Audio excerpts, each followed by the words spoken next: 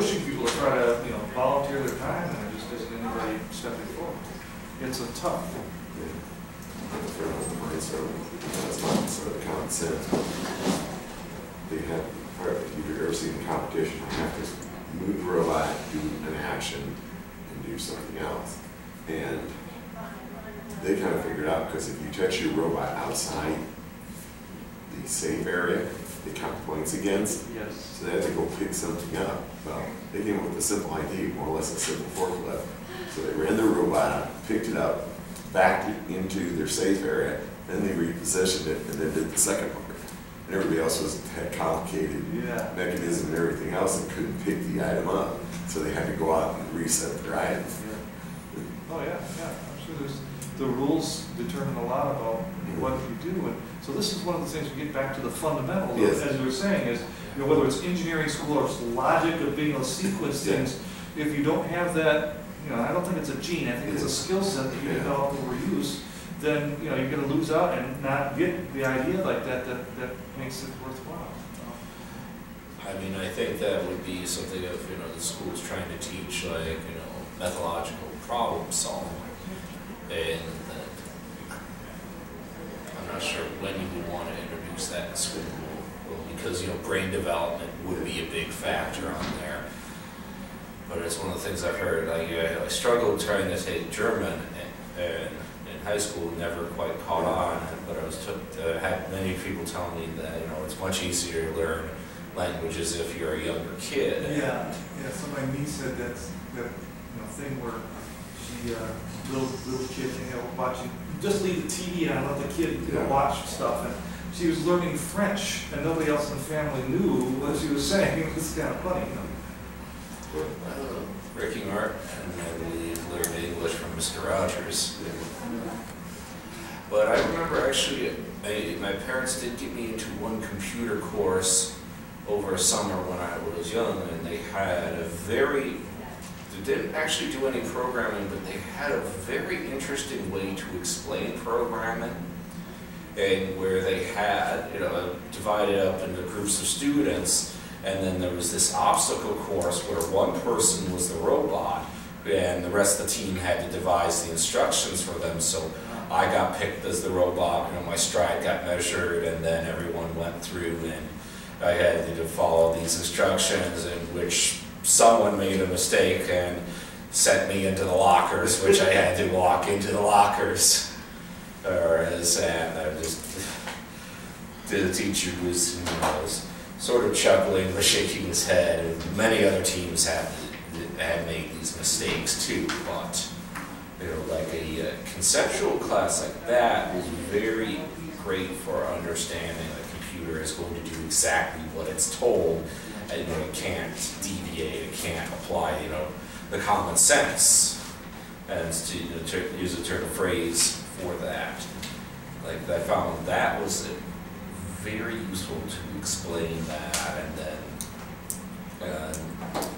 for other stuff I've read, like computer problems, you know, that example has always been core to an understanding of, yeah, it was always a human error.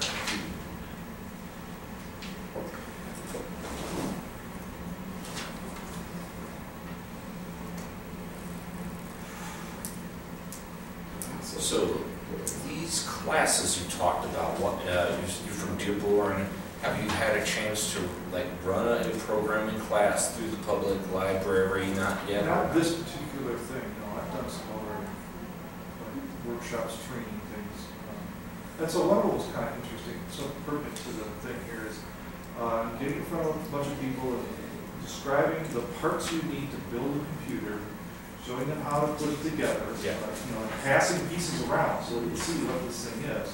You know, putting this thing together and then describing, you know, how to get on the internet, and then from there go to a website where they can pick work and put in like a bid to get work from someone to like change a website, things like that. And so basically take like a homeless person who, you know, basically doesn't have any resources at all. You come to the library, you learn how to build a computer. We learn, how to do a little bit of web development, some simple text editing type of web HTML type stuff. And then you go out to this website, you get work, you make money. Now you can build your computer. You can then, use your computer at home if you have a home or whatever, and sort of build up your repertoire of things to do. And I did that in just like, it's like a one-day session type thing. So, I think a lot can be accomplished in a really short time frame. Just get a logical grouping of things together. So, I've done a little bit of that, but I think that this is, there's a wide scope of things that you could do like that. One thing I wanted to offer that I mentioned my mom is she did a couple masters for education and then another one for training. And one of the things that stuck with me is the point that she liked that, from one lesson, most people can retain a maximum of 4 points. So that lessons, I'm not sure that a marathon session would be the best way to do that. Right. Well, and so it wasn't a marathon just on that. I mean, it was like, you have, first hour is this, second hour is that, third hour is that. So there's a logical sequence to the time. But yeah, you're right. It's like a bulletin point, with 9 bullets you have, and you're not going to be able to remember all. I'm going to be posting up a little thing on the walls around here, if I can find the right place to put it, about this. It's the local computer club is the thing that I posted up here, MD Love, which is Metro Detroit Linux user group. And we have, email list and the website and all that stuff, so you can check into that if you have to see my little paper up somewhere. But yeah, I think that there's a lot of opportunities in the area, even for anybody who's interested in this topic, to go a little further and help other people out, or learn a little bit more, if that's what you want to do. I don't personally understand why Johnny can't code. I was really interested in it, and I want to do that, because I can understand you can't have everything. I want to learn how to do this. I want to learn how to, play a guitar. I want to learn how to do mathematics, or I want to learn how to, paint, or whatever. You have to spend the time on effort. I think the opportunities are real easy, then it becomes better and more likely you're going to do it. When I was trying to learn programming, I couldn't get my hands on a computer. This was back in the day when, computers just weren't available for the average person. So when I finally got the computer, that was really a big step in my learning how to do it. So a big part is, okay, how do you give, I don't know if you guys have heard of these little computers and stuff like that that will give away to kids in some of the third world countries and all that. And that's it becoming necessary since computers are so cheap now, We send all our garbage over to the third world and they burn them for building it back up like this. Well, one organization that started right now, they're kind of doing the offshoot of the Raspberry Pi. It's called Channel. Part of the Kickstarter is, depending on your level, they'll give you training, but they're also splitting the money in half as the computers that they're sending over to third world countries. Yeah, that was the kind of concept. You could buy a computer like this, and then the money you're spending, half of it would go to get us. I've seen it. There's this one that also didn't run any electricity. Yeah, the hand crank ones. Yeah, that's pretty cool. I know they're so. I just don't know if they ever what their success rate was. Right.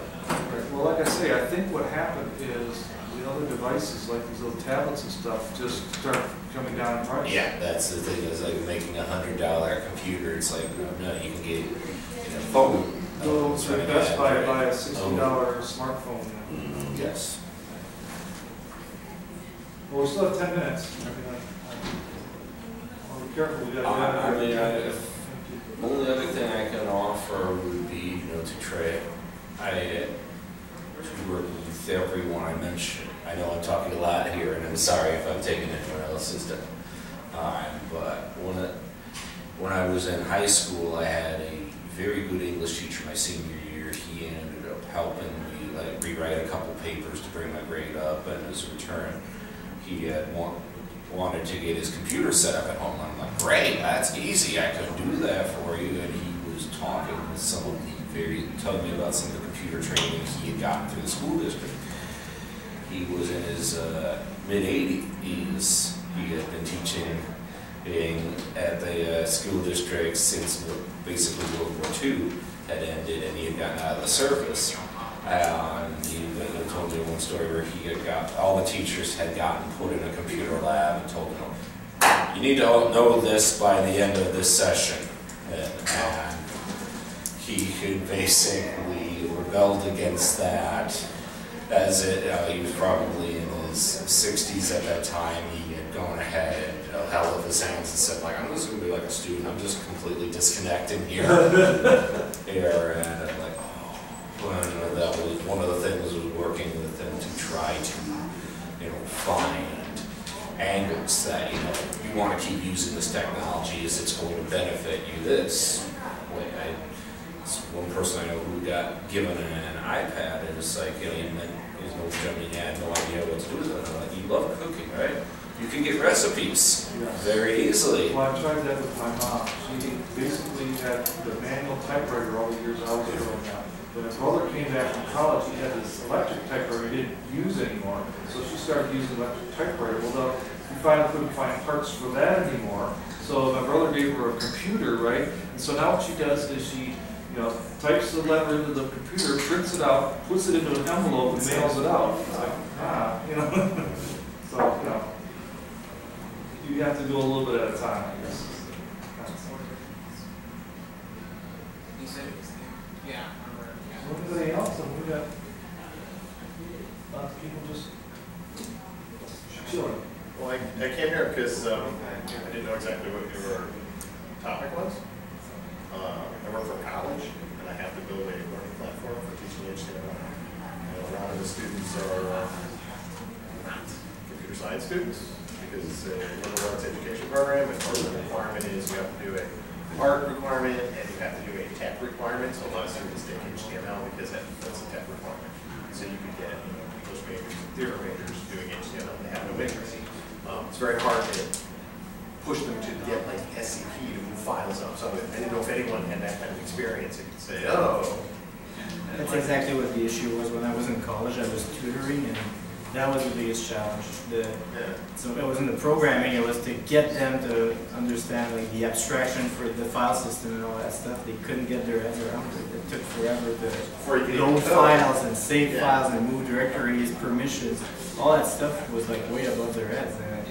And it was like the college took their money and told them that they could learn the program, but there was like no prerequisite checking of any kind, like are you even capable of learning this or not? Or at least they should offer something else before they ship them off into a programming class and discourage them. Because the first class I was in college was C. I already used C, so that was easy for me, but I think we were 40 people and there was 8 people left after the second class. Like they all vanished. Yeah, they all go. But they lost their money. Like, semester was gone. I did a basic HTML, but nobody from the HTML class went to the second one. So the second one was using Microsoft expressions, which you still need to know some of what it's doing with the HTML, and nobody knew anything. So I sort of had to back up and sort of very quickly kind of teach them some basic HTML, so they knew kind of what Microsoft expressions was doing. Yeah, well, so I did a little class on HTML, and it was interesting that I was teaching it to people who were IT savvy, but just didn't have that particular thing. So, the people in the room that just jump past the whole, synopsis of what I was trying to say, and get to some meaty stuff that was interesting. And while the other people were just like trying to understand the concept stuff, right? So that's what you're saying is that there's different levels of people. Yeah. What do? You talk to the lowest guy, or you start, Yeah, I don't know if anyone had ideas about that, because that seems to be one of the biggest problems we have. Well, so I would suspect the way I've seen, there's a local group called SEMCO, S-E-M-C-O, right? And SEMCO.org, isn't it? And they have a concept that they have a one night a month, and they start off with the simplest stuff at the beginning of the meeting, and they work their way to intermediate and then to more advanced topics. So, you know, what you do is you start bringing people into the lower levels first and give them the basics, and then people who are a little bit more advanced can show up later, you know. That works if the topics are short enough that you can, you know, do that. But if it's like, you know, something more advanced, then even the lower level classes are not going to work too well. Okay, so we have like 2 minutes left, so say something important to somebody. Important. Learn programming, it is the future. I think, like, from my experience, you'll have less of the problem than you had before where people don't know how to use computers, though. As we go along, people are using computers younger and younger now. Everybody has computers. Right. So that part of it, at least the basic usage of a computer should not be an issue. Then you'll just have the logic difficulties and all the other stuff to deal with. I talked to one guy in computer games, and he says, you can't teach people that have programming how to do the art for the games, but he said you teach artists how to program. Yeah, that's interesting. So when he thought, well, people think that he's not looking for programming, he's looking for the artist. Like when he was the entire scene to do a computer game. There was a technical college once that, I heard this on public radio several months ago, and when they did the recruitment, they wanted musicians. Because they knew musicians had the wherewithal, knew, the regimented learning and basically that type of background in order to learn all the technical stuff. So yeah, there's some synergies there. Okay, well, thank you very much. I have several BOFs scheduled, so you can see BOF, do you know what that means now? Everything's cool? Okay, good. Thank you. For putting this on. You bet. This will go up on YouTube somewhere. Look for my